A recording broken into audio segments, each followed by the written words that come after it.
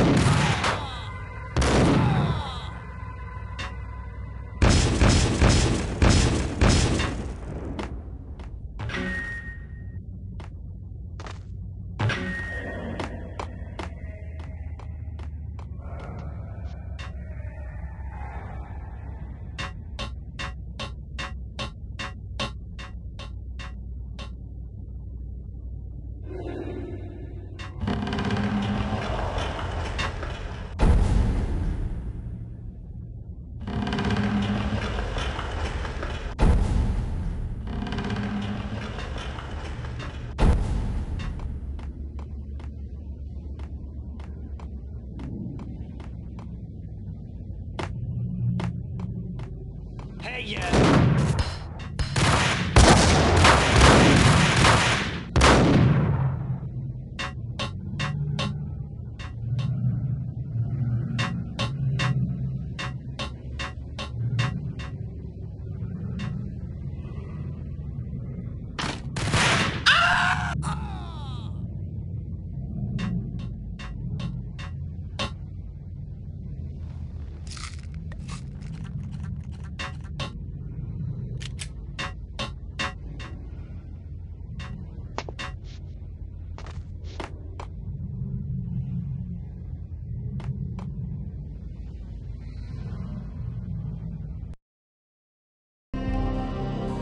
The backstage area led to Lupino's inner sanctum. The hot air inside was like an invisible wall, thick with incense and something else, a sickly sweet smell that made you gag. This was the rotten core of the Big Apple. Lupino lurked somewhere ahead, like a spider at the center of his web, waiting. The vapors in the air started. Torn pieces of a letter lay scattered on the sofa.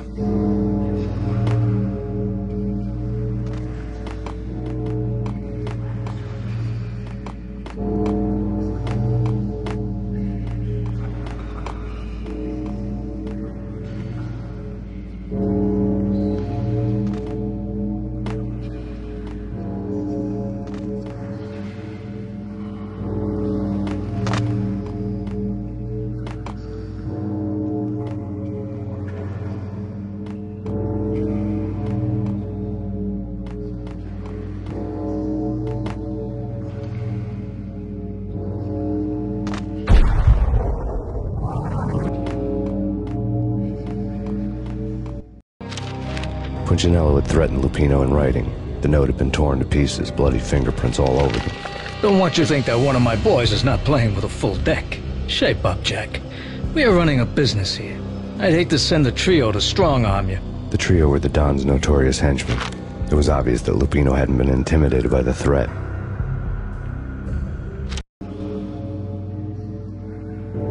Lupino's notes covered the table.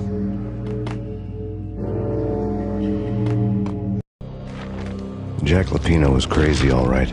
The table was scattered with notes of demented arcane nonsense written in rusty blood. A mishmash list of demons, devils, and dark gods evoked. Beelzebub, Asmodeus, Baphomet, Lucifer, Loki, Cthulhu, Lilith, Hela, blood given to you all. He was after that old Faustian deal. Your soul for power and fortune. Just sign on the dotted line with your blood. Lupino's notebook lay on the pedestal. Jack Lupino was crazy, all right. Mythic wolves, let loose to devour the sun and the moon. Lupino is the wolf. I'm Mr. Beast, the big bad Fenris wolf. I'm the end of the world man, wearing the flesh of fallen angels. After Y2K, the end of the world had become a cliché. But who was I to talk? A brooding underdog avenger alone against an empire of evil, out to right a grave injustice. Everything was subjective. There were only personal apocalypses. Nothing is a cliché when it's happening to you.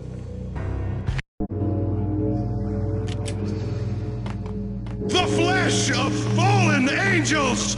Come to me all! Astaroth, Beelzebub, Asmodeus, Baphomet, Lucifer, Loki, Satan, Cthulhu, Lilith, Hela! Blood to you all!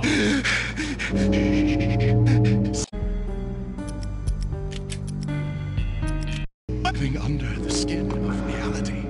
I've seen it. The corruption of flesh.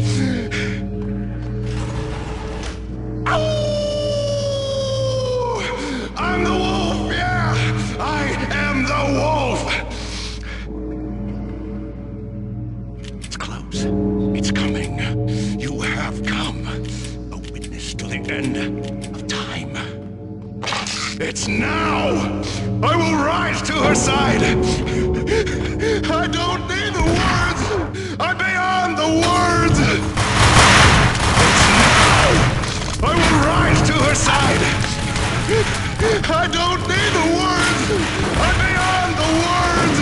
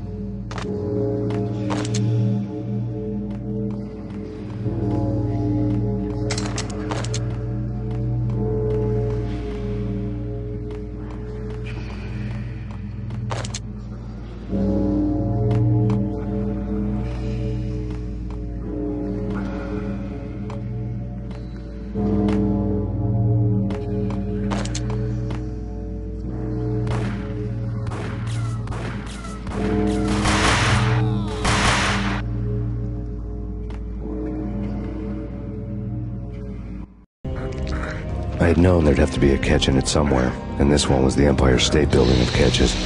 Levino was pumped up and dying to go 15 rounds with a mutant alligator. And then he started this spooky monkey talk, straight from a bad dream. Mine. I have tasted the flesh of fallen angels. I've tasted the devil's green blood. It runs in my veins. I've seen beyond the world of skin, the architecture of blood and bow and arrow. Death is coming! She is coming, and hell follows with her. This is the twilight winter. I am ready to be her son. Her time is now, and all who stand in her way must die!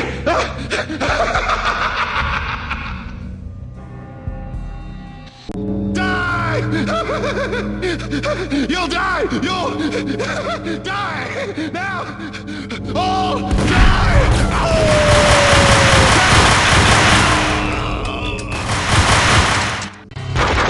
When Lupino finally went down, I wanted to make real sure he'd stay that way. V was a bad monster. Turned them into friggin' zombie demons from outer space. I think he's dead already. Huh? And that's when it happened.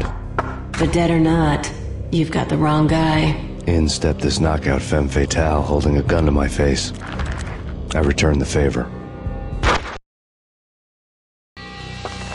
Lisa Punchinello. Lisa Punchinello was the Don's wife. Mona Sachs. Lisa's evil twin. Your safety's off, evil twin. You might hurt someone with that gun of yours. Lisa's the damsel in distress. I'm the professional. I'd blow you away without batting an eye. Sure, and you can check out my credentials splattered all over this joint. Jack couldn't have framed you. Not the state he was in. We're after the same slime bag. Angelo Punchinello's the one who murdered your friend and framed you with it. You know this for a fact. I've got my sources. I don't have a clue these days. I just shoot them as they come. Who put a contract on the Archfiend? This one's mine. I hate the guts of that sadistic wife-beater. Why not pool our bullets for this one? I thought you'd never ask. My finger was starting to twitch. How do you like your whiskey? I'm easy, as long as you don't try to slip me a Mickey. You're a real angel, Max. It was good stuff. Tasted sweet as honey going down. Nothing personal. Can't risk you going berserk and getting Lisa killed.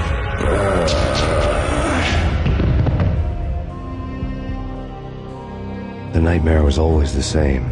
Violent shapes moving in darkness, old and ugly. The killer's mad laughter was a riddle filled with wicked innuendo.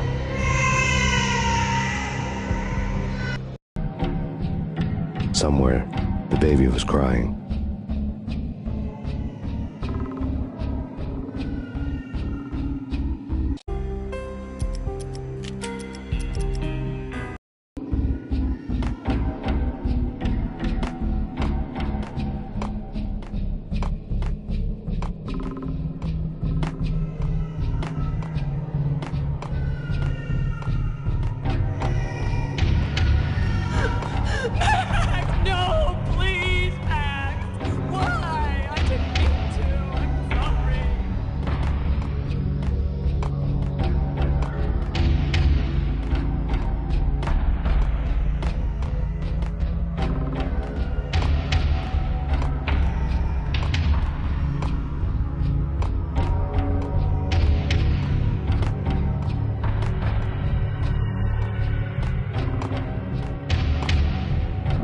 Should have known it when we found you snoring next to Lupino's corpse.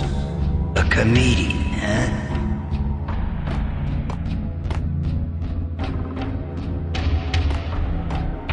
Michelle looked at me from the photo. The Payne family. Happiness captured in a Polaroid moment. I had thought it would last forever, till death do us part. I didn't want to think about it. As long as I didn't, it could never happen. But I had broken my own rule. The thought had already slipped in.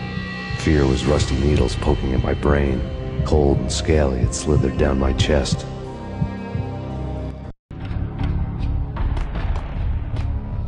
The pictures were filled with good old times.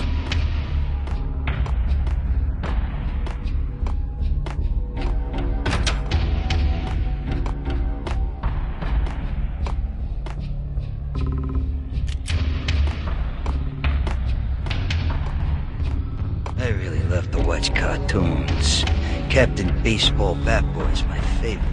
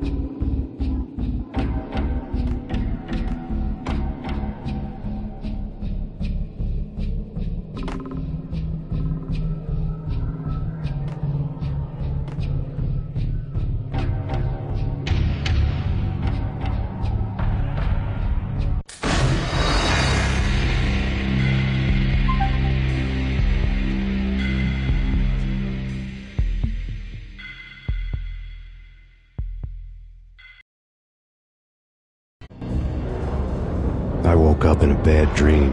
My head felt 2 sizes too small for my brain. Max Payne. I envy your name. And the killer was smiling. Pleased to meet you. I'm Frankie the Bat Niagara. Niagara, as in you cry a lot?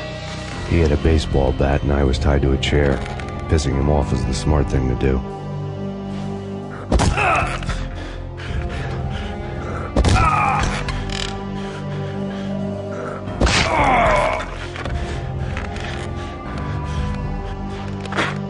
Nothing wrong with a little laugh now and then. Take me, for example. I love to watch cartoons. Cartoon violence is a fascinating thing. Let's take a break. I need to take a leak and maybe grab a cold one at the bar. Don't worry. I'll be back to finish this off. And then, it's checkout time. You play, you pay, you bastard. He swaggered out, and the door clanged shut behind him, locks clicking into place. Everyone makes mistakes. Mine hadn't been to crack jokes about the goon with the bat. He'd have cracked my skull regardless. It hadn't even been to trust a girl with a gun. I had blindly gone after the first bad guy on my hit list when I should have been aiming further up the ladder, at the head of the Punchinello family. I couldn't bring myself to be pissed at Mona. Guess I had a soft spot for a pretty face.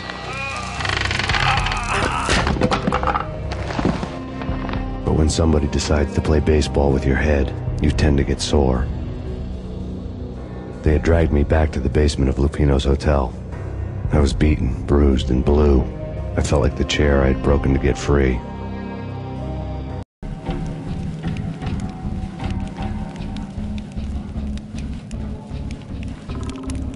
All I had was Niagara's bat, sticky with my own blood. Without a gun, I'd be no match for Frankie's men. I'd have to play hide and seek with them. It's Frankie's turn. It's Frankie's turn. We'll take it from him.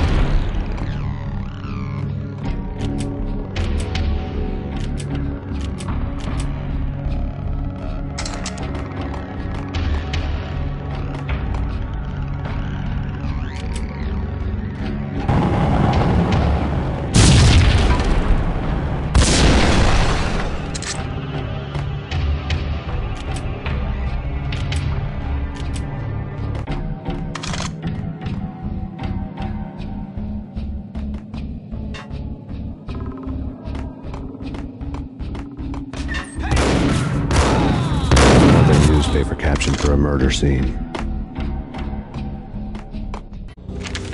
Frankie had left his calling card, a Captain Baseball bat boy strip, next to a sewer passage filled with bodies. You'd better not mess with Captain Baseball, Bat Boy. Even my archenemy, Bicycle Helmet Girl, swoons at the sight of me. Aha! There were enough corpses to put a mass murderer to shame.